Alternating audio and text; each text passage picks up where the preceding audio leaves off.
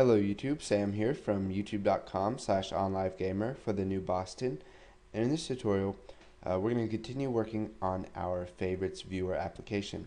Now before we get started, I just want to give full credit to the authors of Beginning Microsoft Visual Basic 2008. The authors are Theron Willis and Brian Newsom. They created this great program, and I'm teaching you guys how it works and how you can make it yourself. So in the last tutorial, we created our web favorites collection. So we need to come over here to my project, or not my project, favorites viewer YouTube, and let's add a class. So we'll set the class name to favorites.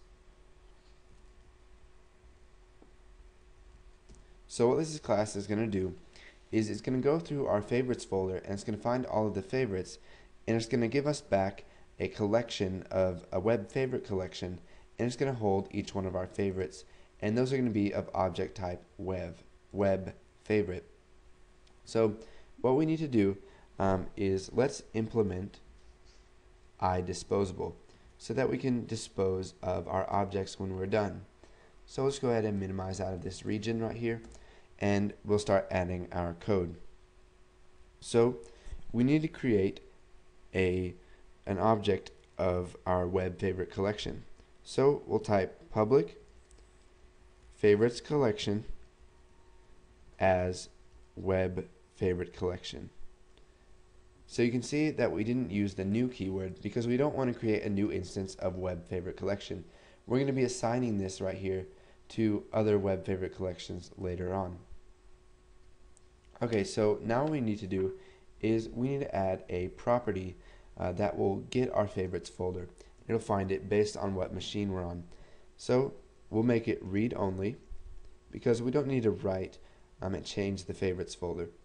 So public read only property favorites folder as a string. So when we press enter, it's going to add our get for us. Now what we want to do is we want to give back the path of the favorites folder. So what we're going to do is type environment dot get folder path. So we're going to be getting the folder path of our favorites. Now how are we going to find favorites? Well, what we can do is type environment dot special folder dot favorites. So I can continue to mouse down here, and you can see that here is favorites right down here. So I can just press tab, and that'll fill that in for us. So it's going to get the folder path of the favorites. So now that we're done with this property right here, let's come down below it, and we need to create a method. So we'll call it public sub scan favorites. Now this is not going to take any arguments because we don't need anything to do this. So whenever we scan the favorites, what we want to do is call scan favorites, and we'll use favorites folder. Now this is going to return an error right now because scan favorites has not been created yet. Or let's see.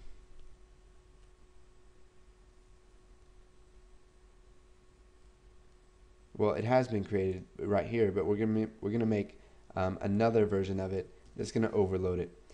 And let's see here. Too many arguments to public sub scan favorites. Now the reason we're getting this error because there's no arguments right here. So what we need to do is type public sub scan favorites. And for this, we're going to need an argument of folder name as string.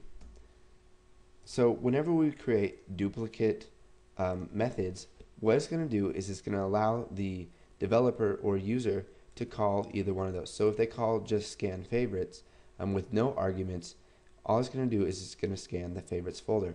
But they can also call scan favorites and then add their own arguments in there to find the specified favorites folder. So either one of these will work. And we can make as many duplicates as we want with different arguments in them. So if our favorites collection variable hasn't been initialized yet, then we need to go ahead and create it. So here's favorites collection right here. So we'll use an if statement. So if favorites collection is nothing, then what do we want to do? So we're saying if favorites collection is equal to null for all of you developers who've used another language. So if it's nothing and there's nothing in it and it's not equal to anything, then we need to set it equal to something. So favorites collection is going to be equal to a new web favorite collection. And that is the reason we didn't create a new instance of this up here, is because whenever they scan favorites, it's going to change that and set it equal to a new web favorite collection. Now, web favorite collection is just the list that's going to hold all of our favorites. So let's go ahead and come down below this end if. And now what we need to do is we need to go through each file in the folder and find our favorites. So we'll use a for each loop, and we're just going to call string file as string in my .computer .file system .get files, and then folder name.